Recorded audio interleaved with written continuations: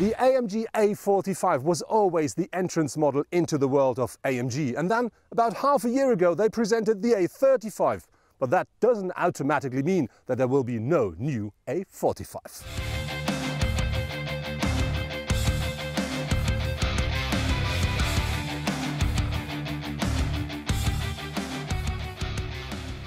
Parallel to the presentation of the new AMG A45, AMG also presents the new CLA version of the AMG 45.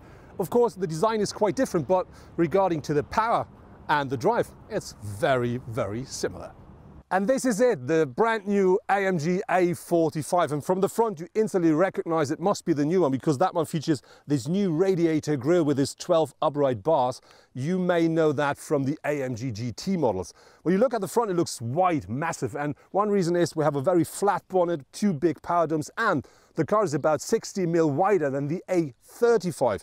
And to give this car this extreme shark nose look, you do find extra flat and narrow headlamps, of course LED technology, and to get the car the air it needs to breathe, you have these big extra air intakes down here with its two extra fins. From the side you can see this very flat nose of the car, and in these wider wheel arches you do find 19-inch alloys as standard. And to give the car more, let's say, make the car closer to the ground, we have these extra fins here on the side. For the extra sporty look, you do find the rear view mirror here on the shoulder of the doors. Very nice detail. We look at the rear, we have a very short overhang at the rear that gives the car pressure, muscle and power. And I think very important is this rooftop spoiler here to give you the downforce you need for fast driving. At the rear of our AMG A45 you do find this splitted, very thin, narrow taillights in LED technology, of course, and to give the car the extra sporty look you do find 4 exhaust pipes. They do have 82 mm in diameter at the standard version. With our car it's 90 each. And to give this wide, sporty look, the extra kick at the end, you do find this massive diffuser. The A45 comes in two different versions. The base model offers 387 horsepower, while the S model offers 421. And this is, by the way, 40 more than the predecessor offers. Regarding to the torque, the base model delivers 460 Newton meters and the top version delivers 500 Newton meters of maximum torque. The engine is combined with all-wheel drive and of course always with the AMG AutoMatic gearbox.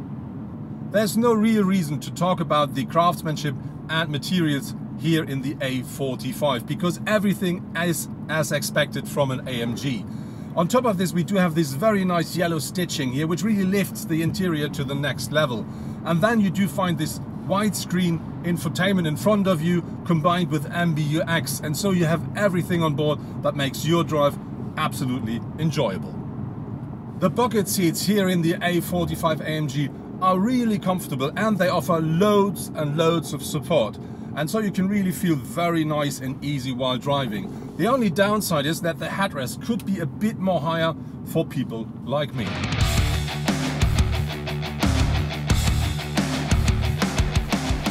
AMG says they put a new clutch into the rear axle to deliver the optimum amount of torque to the right or the left rear wheel to make the drive even more dynamic. And when you then drive the first bends and curves, you instantly feel that was a great idea. The suspension of the A45 is really stiff, and this is the same when you use the comfort mode. So this is for me a downside when you, for instance, drive through a city or on bumpy roads, because this is not comfortable anymore. To get a better idea of what the A45S really can deliver, I'm going onto the Jarama racetrack by now. By the way, on this racetrack, Niki Lauda won his first Grand Prix. So next to me now is Bernd Schneider. I think everybody knows him. Bernd, I have a question. You drove the new A45 AMG already on this track. Is this a car that belongs to the track? Absolutely. This is a car, of course, made the public road. It's normal as an AMG, but also fits really home at racetracks like here at Jarama. With this very tight corners, with the four-wheel we have in the car, it makes we have no traction problems. The fast corner of the car is really stable. So far, we really enjoyed this car here in Jarama racetrack. When we talk about driving such a car on a racetrack, And we noticed from standard racing that the car's getting slower and slower, lap after lap. What about that one? Does it work the whole day?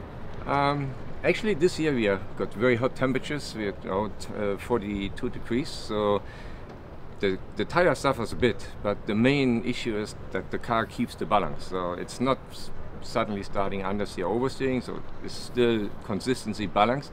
Of course, the lap time goes down a bit after a while. This is quite normal. We got this experience from racing as well in these temperatures. But the balance is the same, and this makes you have fun the whole day, even if the grip went down a little bit.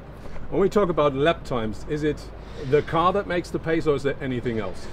Of course, the driver makes it also different, but this car is built for public road, but can do the racetrack really good, and it's quite easy to handle. And this makes the difference, that you're getting in the car, you feel comfortable, even if you're not professional drivers, that the car is predictable, and that you just get in and you find your own limits quite easy.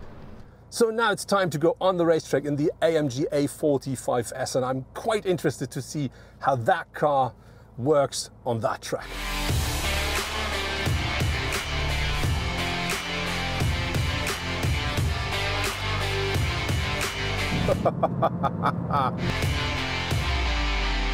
That really is great fun, and I have to say, Bernd didn't lie to me. That car really is nice on the racetrack. So what I really do like is the noise in the car. Great. This should be part of a test drive before you buy the car, and I think afterward you will not even think about how much it will cost you monthly, because that's so much fun. So Bernd really explained it perfectly. That car is not working on hard edges, so it doesn't just say works, doesn't work. It really gives you some signals on time, so you can really adjust your driving the way that the car will always work on the track without any problems or any, let's say, hard issues. So really, really nice to drive. The brakes are very nice, very, very sensitive. You can really brake the way you want. And the car accelerates as it sounds. Absolutely fantastic. So that is it, my drive on the circuit. What a great fun. Fantastic. If you take a look at the competitors of the AMG A45S, the list is relatively short. Although there are plenty of sporty compact cars in the market like the Volkswagen Golf R, Ford Focus RS or Hyundai i30N. But none of them can keep up with the AMG when it comes to power and performance.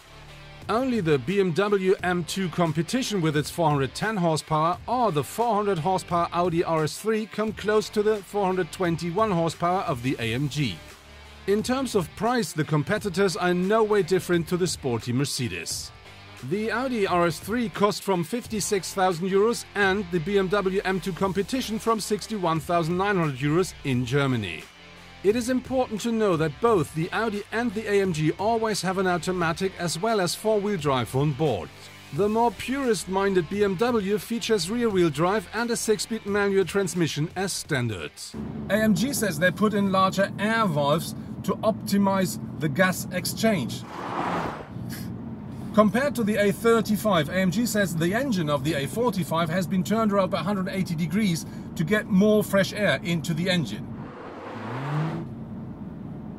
AMG says they use nanoslide technology to reduce friction between the piston and the cylinder. But more important is the result. This engine gives you loads of fun, and when you push the pedal to the metal, you really do not care why it does what it does.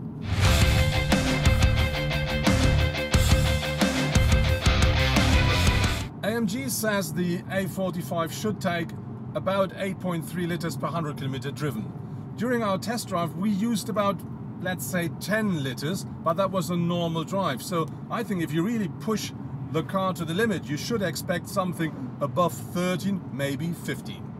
That was my test drive with the new Mercedes-AMG A45S. And AMG promises loads of power, loads of performance and extremely driving fun. And this is exactly what that car delivers. It doesn't matter if you drive on road or on track, it's always a great pleasure and always great fun to perform with that car. When we talk about the price, they didn't tell us what the car will cost when it comes to the market, but I expect something about 55 for the standard version, about a bit less than 60 for this S version in Europe in euro. But when you look at the car, what I really like with it is the exterior design, because it does look like a real AMG, not like a standard A-Class. When you look at the interior, the materials, the craftsmanship, the infotainment, everything is at the highest standard that you can expect from a car like AMG. And I have to say, if you talk about performance and compact class, I think this is one of the cars you definitely have to try to drive.